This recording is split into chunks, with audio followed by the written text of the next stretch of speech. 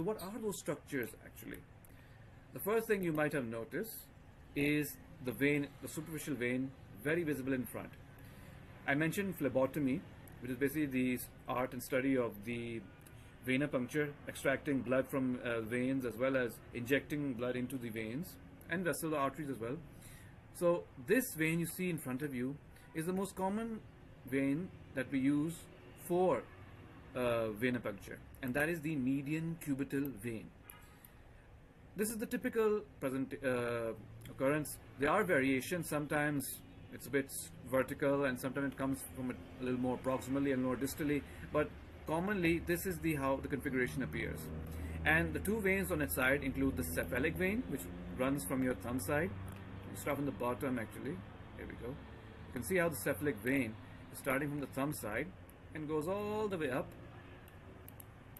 through the lateral aspect. It will join the subclavian vein at the top, which is not visible over here. On the other hand, on the medial side you have the basilic vein. The basilic vein will go on the medial side. As it goes up, it forms part of the brachial vein on top, right over here. So these two, basilic and cephalic, have this sort of anastomosis between them, and this is where the venipuncture is done.